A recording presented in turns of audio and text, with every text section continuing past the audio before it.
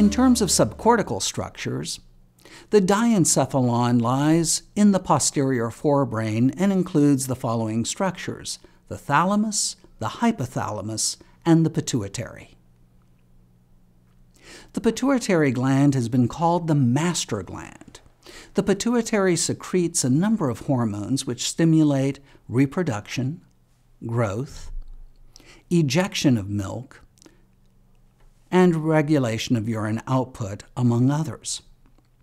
The hypothalamus is intimately related both structurally and functionally to the pituitary gland. The hypothalamus integrates the functions of the autonomic nervous system and controls reproductive functions via endocrine hormone release.